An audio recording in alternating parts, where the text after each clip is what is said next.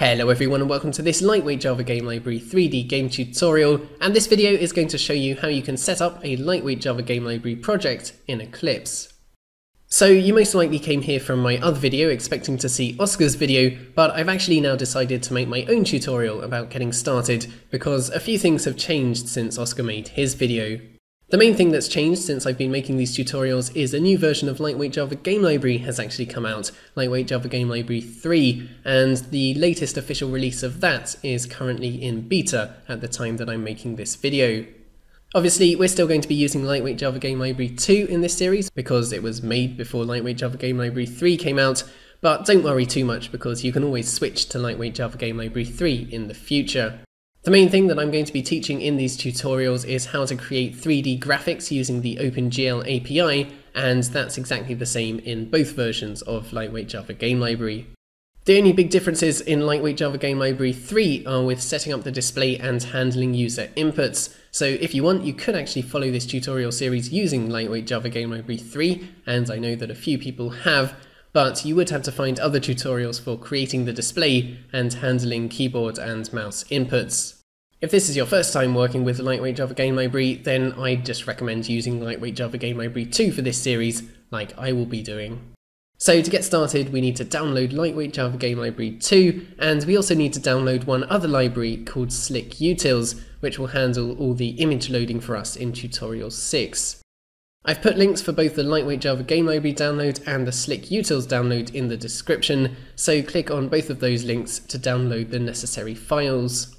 After doing that, you should now have the Slick Utils jar file and a zipped folder containing the Lightweight Java Game Library files. Let's now create a new folder called lib, and in this folder I'm going to put all of the stuff from these libraries that our Eclipse project will actually need. And in here I'm going to create two separate folders, one for jars and one for natives. So in the jars folder we're going to put the jar files that we need from Lightweight Java Game Library. So open up the LWJGL folder, go into the folder called jar, and we need the LWJGL jar and the LWJGL utils jar. So copy those two jar files into the folder you just created called jars. In the natives folder, we need to put the Lightweight Java Game Library natives, and you can find them in the LWJGL folder in the native folder, and you then need to go into the relevant folder for your operating system and copy all of those files into your natives folder. And finally, we also need to put that Slick Utils jar into our jars folder. So your jars folder should now contain these three jar files, and your natives folder should contain all the relevant natives for your operating system. Let's now go into Eclipse and create a new Java project, and I'm going to call this Game Engine, and then just go ahead and click Finish, and you should now be able to see your new project on the left here. You then need to go into your Eclipse's workspace folder and then find the folder for the new project that you just created and go into that.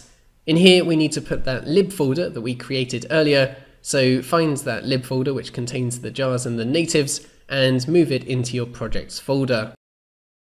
Back in Eclipse, if you right click on your new project and refresh it, you should now be able to see that lib folder here. All that's left to do now is to add the libraries to our project's build path. So right click on the project, then go to build path, configure build path, and then click on this add jars button. Then just find your jars folder and make sure to add all three of the jars that you had in there. And finally, we just need to add the natives. So click on this arrow here next to the JRE system library, click on native library location, click on this edit button here, then click workspace, and then just find your natives folder, click on it, and then click on all of the OK buttons. So your project is now set up and ready to go, and in a minute you can get started with the tutorial series.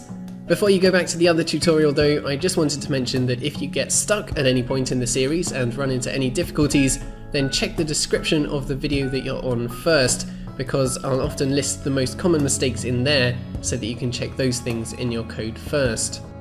So that is it for this video, and you can get back to tutorial 1 by clicking on the link on the screen now, or by following the link in the description. But yeah, thank you guys very much for watching this video. Do subscribe if you haven't already. Have a fantastic week, and I will see you all next time.